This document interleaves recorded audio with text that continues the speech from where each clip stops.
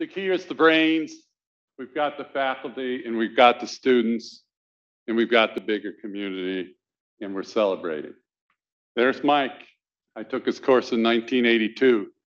He was a wonderful man, and he came up with a vision, and we translated that vision into our courses and into our DNA. You know, the first 10 years, you know, the key, you know, and it was funny because we're team scientists, but we went for the idea of hiring the best, most talented, brilliant faculty that we could possibly find. And they're sitting here on the television right now. And we had this multi-omics vision that put us together, that the NCIBI enabled. We put the academic program at the center of things, and our students at the center of things, and our curriculum development at the center of things is what we did. And we always are committed to having national visibility and impact, and teaming, building a broad team. And obviously, the one thing that we did that saved, and Erin and I were talking about this, and you hear from her, is we captured the moment with biomedical data science and hired into that and expanded our vision. That was really important. This moniker here was the help to inspire that 2011 report. But we were having impact, not only in the National Centers community, but the CTSA community and the HCBU community. We were an early hub for all of this here in Ann Arbor, right down the street at Palmer Commons. But you know, the future is that's the past, you've heard about it. The future is we're doubling down on the multi-omics, genotype to phenotype. We're putting it on steroids, and we're going to link it into the phenotypes in a bigger, more effective way. We're going to sustain and retain and position our faculty for international leadership. And we've already got some great examples that you'll hear about. And everybody's involved with this and have become national leaders and are developing centers. You know, but some of the things that, you know, we're starting in a good place. We're number 4 in the NIH rankings right now. So we started from 0 and we're already there and we're growing. So that's wonderful. And thanks to our administrative staff and Mary, our leader, for helping us get all that in on time. But we have threats to avoid, and we have to reimagine ourselves in our workplace, in our environments. It's absolutely critical. You know, so here's a list. This list, forget what I'll show you pictures, but it starts from the hierarchy, from the genome straight down to, you know, through the systems to the phenotype. It's putting this vision that we had, this multi-omics hierarchical vision on steroids, and leveraging all the big data and capabilities and consortia and everything else that has now emerged that will allow us to achieve the vision and make the impacts in a fundamentally different way. And the wonderful thing is, we are creating this. We are a part of this. We will lead this. That's the idea. And so now let's look at the pictures. You can see all the way down to the new computing. We always like supercomputers. That's how I got into the business. I started as a graduate student, and they would call me at 6 o'clock and say, you want to run your jobs? Take every cycle available in Ann Arbor with our old MTS system. But now, you know, we've gone through the craze and we're to quantum computing. I mean, it's a different world out there, and we need to take advantage of it. So, you know, the vision that Gil had and that we were buying into and capitalized on was the Human Genome Project. But I think most of us know that it was only completed. The genome draft was only completed last year. Tony, our chair of human genetics, is here. We have the whole genome to analyze right now in the T2D project. We have, this is the heart and soul of our department here, and I'll show you something in a minute, leveraging the capabilities now of next generation or nanopore sequencing. Alan Boyle's doing it, Ryan's doing it, Indika's doing it, the new faculty members doing it. We're all doing it, and we'll work with genetics and others to do it, to actually understand the relationship between the genome and the epigenome and the transcriptome and all those components that will allow us to understand the cell-specific nature of the expressions. You know, so if we look in the crystal ball, especially with all the 4D nucleome talent, going from the ENCODE, where Alan had such a leadership role in the very beginning and still is a huge player in this, to the 4D nucleome, to POR-C that Indika is running with, and to the spatial transcriptomics of Josh and Lana is involved here, all the way out with the driving problems. I can see another national center forming here amongst you, our faculty and the collaborators. It will happen. I think I keep that crystal ball near my desk at home.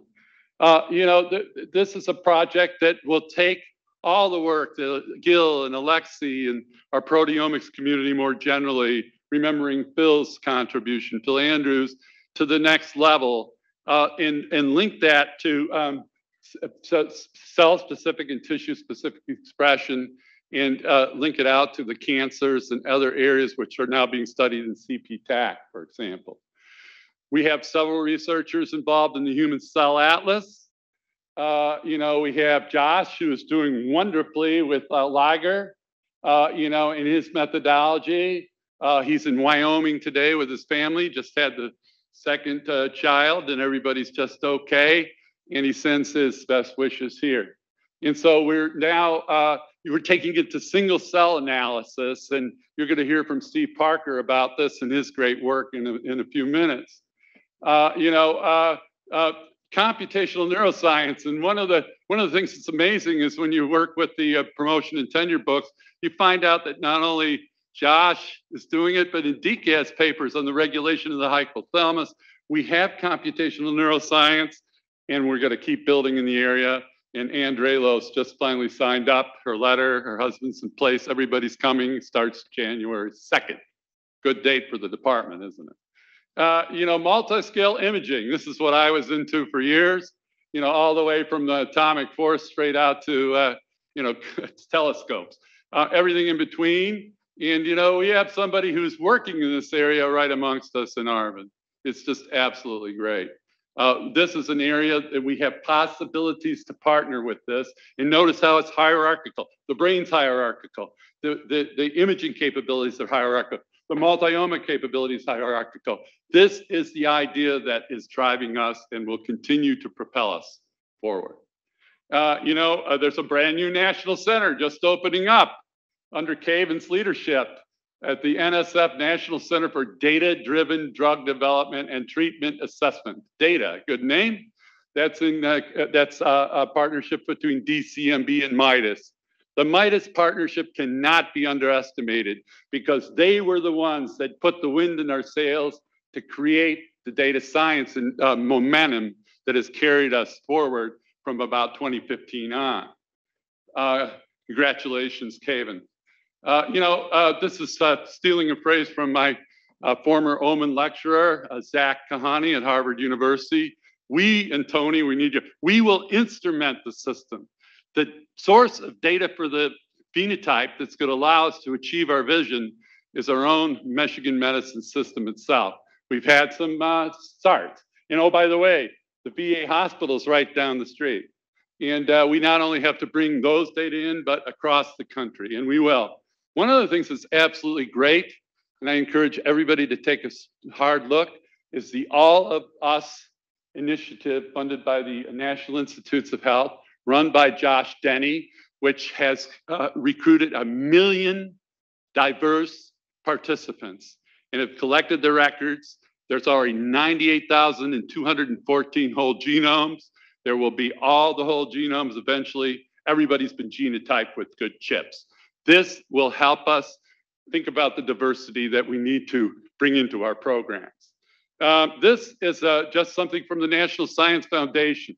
It has to do with automating the workflows. This is something that I was interested in and worked on in the very beginning when we were thinking, gee, how bioinformatics is about annotation. We need to annotate the DNA and the microarrays and everything coming up. Well, a lot's changed, but if anything, more data is just flowing and it needs that automated approach. Our own Dan Atkins, founder of our School of Information, chaired this committee, the father of the idea of cyber infrastructure. Al Hero, my co-director of Midas, participated in this, and our last Oman lecturer. And I encourage you to read this. You know, when you're working on talks, you start reading the books and like, you know, you don't work on your talk. I really think it's worth looking at. There's our quantum computing slide, the calculations that we're going to be able to do. So maintaining security, privacy, all that kind of stuff. It's going to happen, and it will happen. And the Googles of the world and the Amazons of the world will see to it.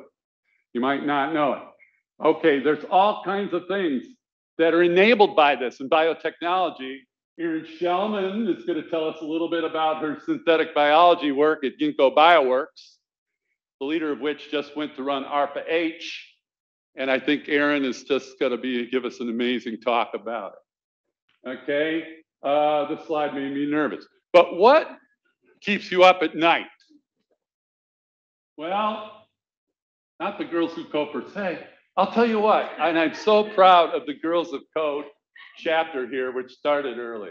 I am so proud of it. And I had a chance to look at the websites and go through it. And it's just every bit as good as any course website. It's amazing what you guys are doing over there. It's just great. But you know what?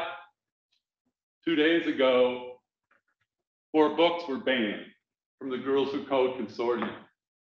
You know, and then I looked into it. It's probably some others did. I know Holden did. You know, and maybe they weren't banned from Pennsylvania, but if you dig deeper, they were banned in Oklahoma. Well, other things like the Catcher in the Rye were banned, and Of Mice and Men. This is dangerous. And we need to speak up and stand up for what is right. And Girls Who Code is right, period. We all need to remember that. Okay, hold on. One of the best times I've had in all the retreats was the last retreat. And Ryan knows I stay, usually I stay to the bitter end. And there was this talk with these 2 guys. It was the coolest time that I've had in like 10 years. It was so fun to learn about their journey.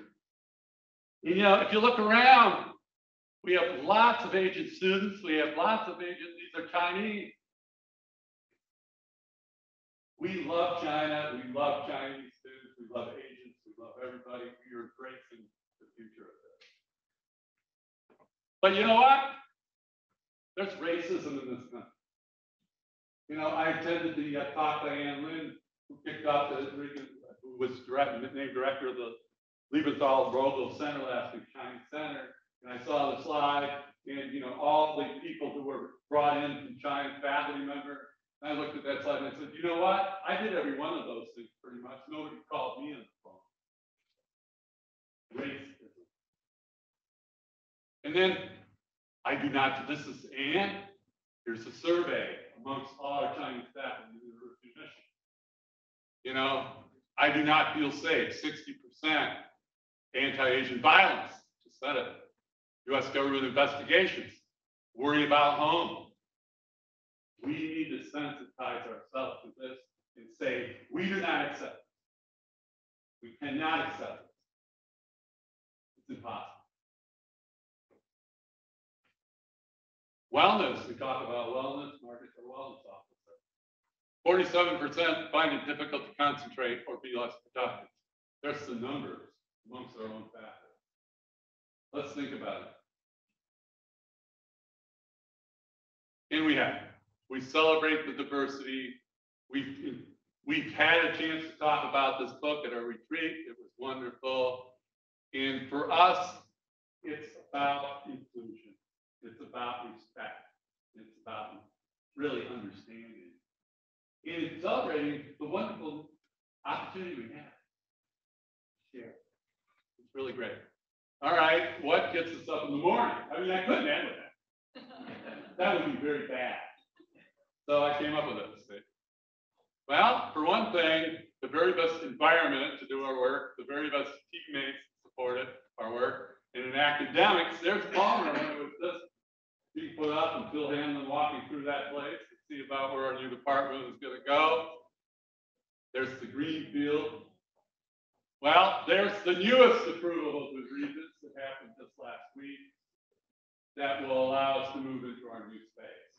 So that's what the space looks like right now. It's like 1950s. There's the D wing. There's the D wing. That's gonna all be redone. And that's what our space will look like. You know, and Holden was asking me, gee, this is pretty good space.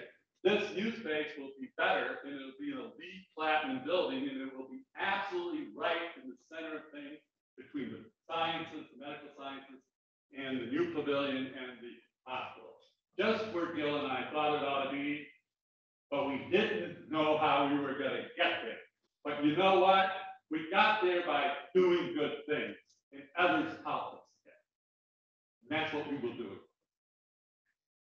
So there's like, that's the B wing, and we're going to take a couple floors of that.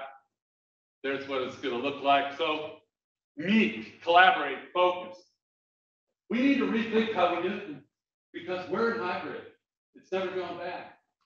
And we can do things. We can think it through, and we can make ourselves an example for how best to do our work, have access to our wet labs, and lead the way. This fellow here, some of you may know him, he's a University of Michigan grad, John C. Brown. I had a chance to spend a lot of time with him way back when. He's a thought leader. And what he talks about is something called productive friction. You know, it's like anxiety. Too much anxiety is bad. No anxiety is even worse in some ways. When you bring people together in a team, there's productive friction. That new space will allow us to have it, and we will be able to focus on the vision that we will all have together. And we will team. We will thank our leadership and our staff and everybody else. And we'll come together again the way we did before the pandemic. And this is a picture of our last retreat in June. I'm absolutely humbled and honored to be able to have the privilege to do this. It was a choice that I made. It was the right choice. And I think each and every one of you have come together as a team to make that a reality. We're going to have next